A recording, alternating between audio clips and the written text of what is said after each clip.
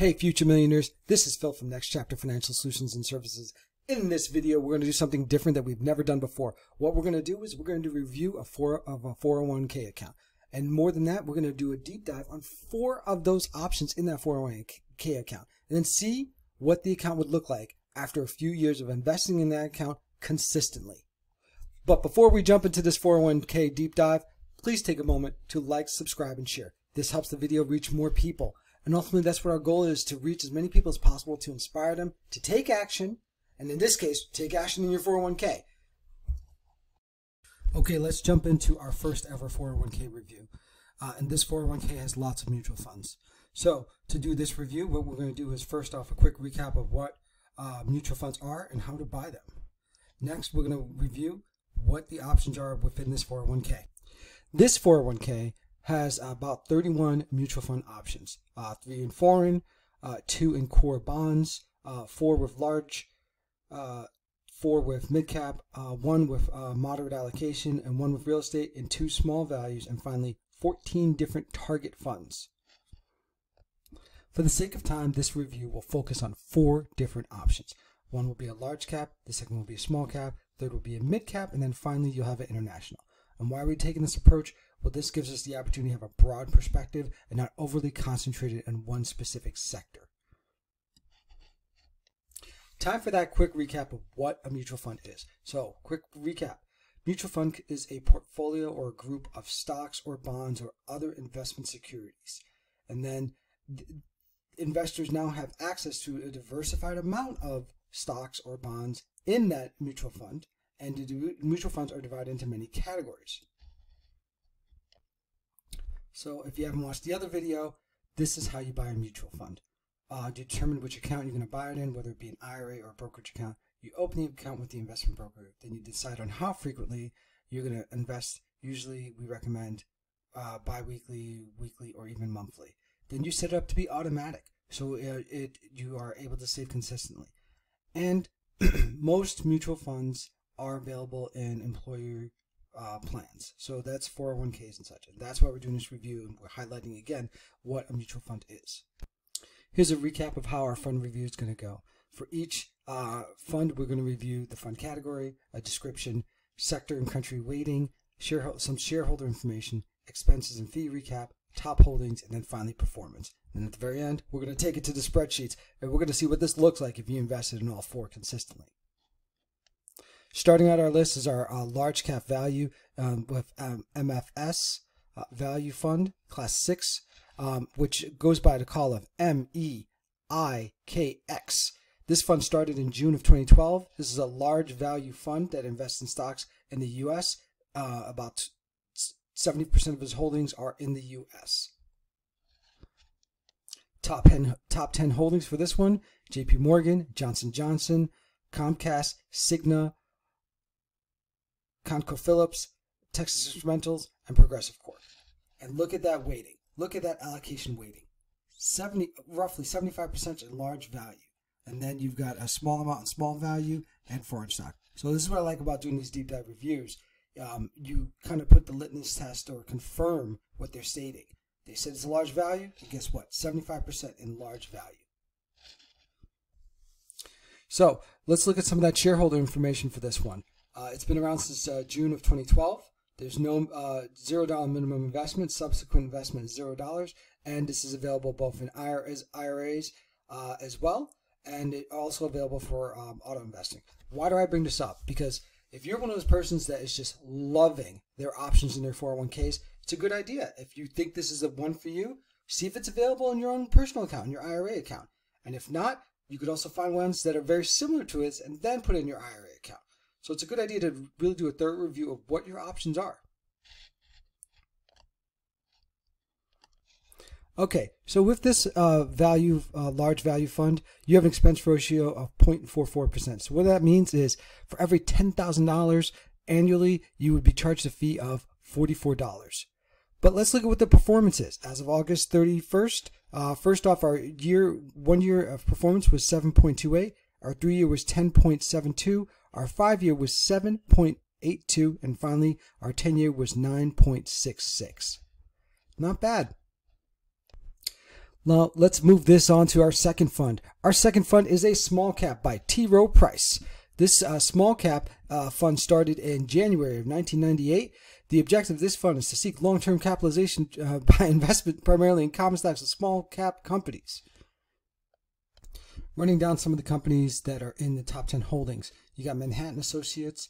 You got a waste systems company, SPS Commerce, a technology company, Comfort Systems US, Churchill Downs, and Builders First Source. So it's a wider variety of companies. In fact, let's look at how it breaks down when you look at the actual sector allocation. So you got about 23% industrials and business services. You got 22% in healthcare, 18% in technology, and then 12% in consumer discretionaries. So that right there makes up well over 50%. Then you've got some financials, energy, consumer staples, materials, communication services, real estate, and finally utilities. Got a wide variety of investments in this small cap sector breakdown. So look at this shareholder information, a little different from the last one. First off, this fund's been around since January of 1998. The minimum investment is $2,500. The subsequent minimum investments is $100. And if you're doing this in your IRA, call out on this one, your minimum investment would be $1,000.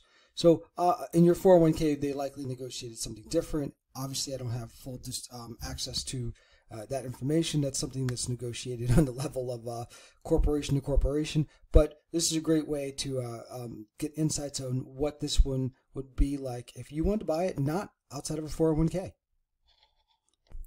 Okay, now let's take a look at the expense ratios. This one has 0.8. So for every 10,000, 0.8%. So for every $10,000 you had invested, it would be roughly $80 annual anticipated annual fees. But let's take a look at the performance. So our 1 year we have got 12.29, our 3 year 5.58, our 5 year 5.24, and our 10 year 9.99. So roughly 10%. And this is what this one performed like. So they had some pretty good investments over the long term, no negatives. And that's one of my criteria. I'll be very honest with you. You wonder why 31 became 4 really quickly. I kicked out a good few that had negative in 1 year and 3 year. Sorry, negatives don't work. I'm just not doing reviews on negatives unless it's a wild sector play that we could have a really good in-depth discussion on. Okay, let's jump into fund number 3, the Caroline Eagle Midcap. This midcap started in January 2006, and it normally focuses investment about 65% in assets that are in companies that are in the middle of the growth cycle. So they're not a small cap, and they're not a large cap. They're right smack dab in the middle. Now let's take a look at what the top 10 holdings are. You've got a waste company, Waste Connections. We've got Lululemon, Granger, a technology company, Chipotle, Baker Hughes, a Power Systems, and Vail Resorts. All right.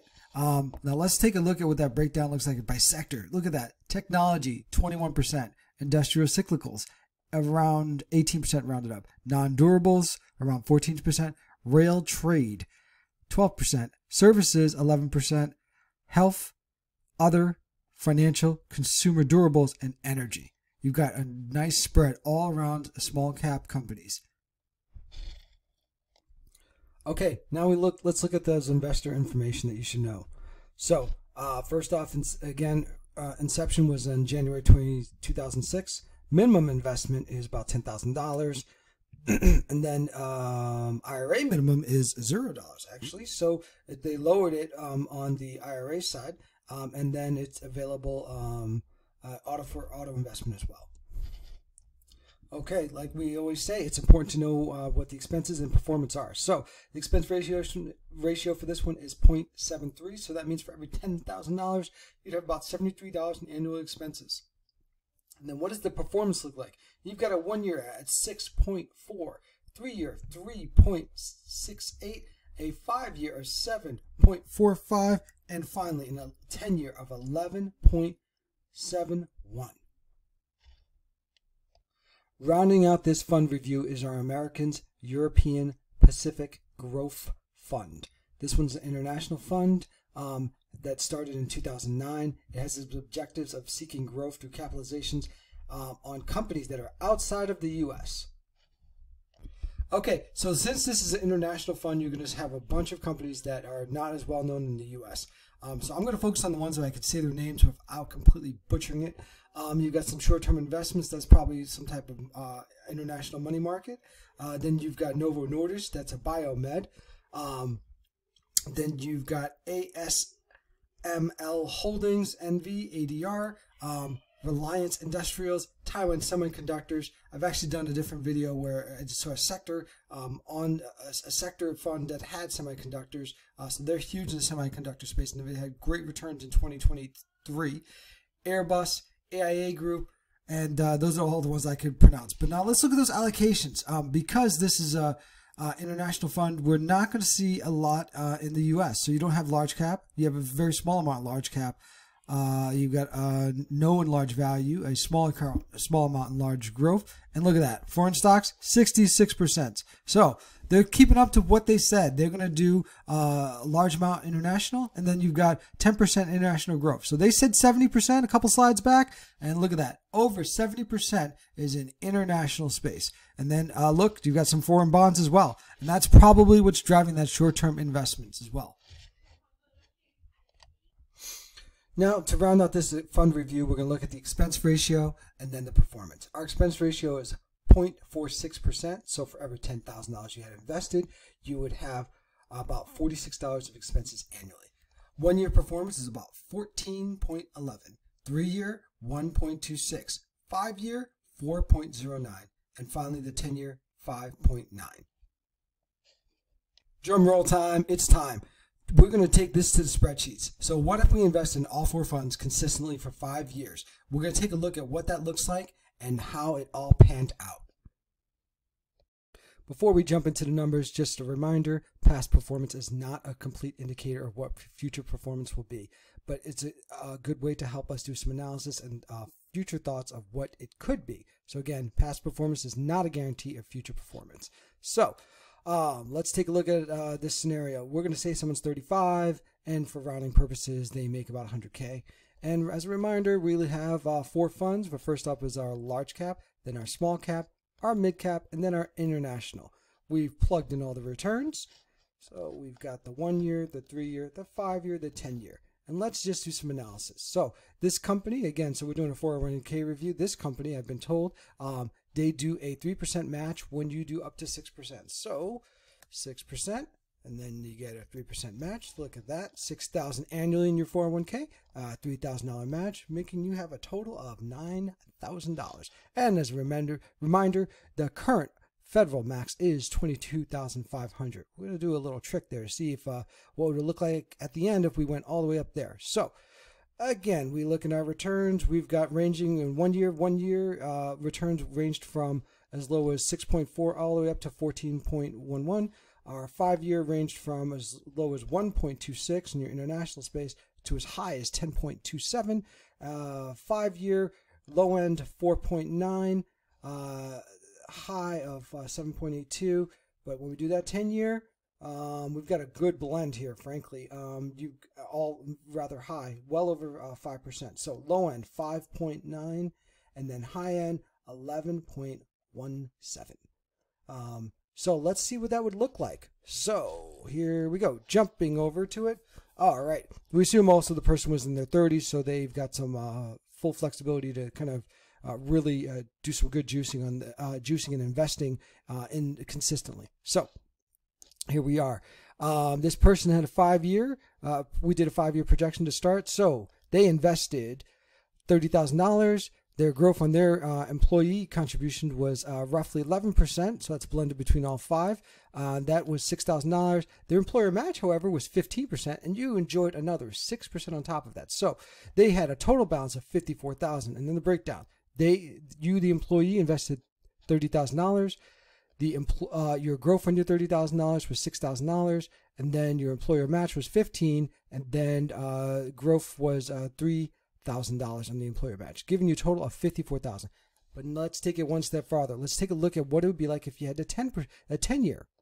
Okay, how do the numbers change if we go to 10 years? Let's see. Whoa, 152. 10 years. All right. 152. So in 10 years, again, consistently doing that 6%, you had $60,000 of employee contribution. You had growth of about $41,000, $42,000 rounded up on your $60,000 in 10 years. Your employer did $30,000, and they had growth. The growth there was about $21,000, giving you a total of $152.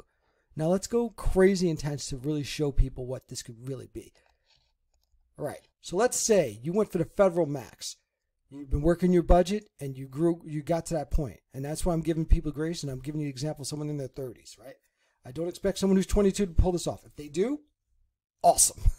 But let's just assume 30s and higher, right? So 2.5, boom. All right. Giving you that full federal max. And we do the spreadsheet to also stop you from, trying to go over the federal max. So you can't do 30. We built it in so it stops you from going above it. So 22.5, boom. In 10 years, you'd have about 433. Again, so you did 22.5 and you stuck with it consistently and you budgeted well, so you were able to stick with that. And, maybe you got some bonuses and raises along the way, but let's anyway, 22.5. All right. Your investment would have been $225,000. That makes sense? 22.5 times 10. Your growth on your investments, your contributions, 157. Your employer matched still 30, and the employer growth on their match would have been 21. So I just want to highlight here, it's possible to build up some serious money in 10 years when you get to the point where you could really maximize your 401k, if that's what you want to do. Obviously, you could do a mix of this and an IRA, but it is completely possible. And these investments are available in your 401k. And if you're the type of person that says the only way I'm going to invest is through my 401k, I still want to try to strive and get a big number. In 10 years, you could get a really big number. And think about this. If you did this twice, and so 20 years, you could have well over $800,000 or even higher. And if you and a life partner or spouse did something very similar together, jointly, you could be well over $1 million, almost guaranteed, assuming their investment options had similar health performance. I hope you enjoyed this review. We put a lot of work into the spreadsheet and really have a lot of fun doing this analysis. So again, take a look at your 401k, think about the options, budget well, and hopefully this inspires you to take control of your finances and put yourself in a position to build some long-term wealth. Because this money, after the age of 59 and a half, is available for you to withdraw and live on in retirement. This will help pad that Social Security. Let's not depend only on Social Security to get you through retirement. This video is brought to you by Next Chapter Financial Solutions and Services. So please like, subscribe, and share with your friends. If you enjoyed this video, also drop a comment. It is our goal at Next Chapter to provide you with information to help you take action to improve your financial situation. Please check out our links on our Etsy page for printables and files to help you take action. We also offer one-on-one coaching. Our goal is to help our customers determine a clear path to achieving their financial goals. So if this is something you are interested in, please click the link below to contact us. Talk to you soon, and I hope you enjoyed the video.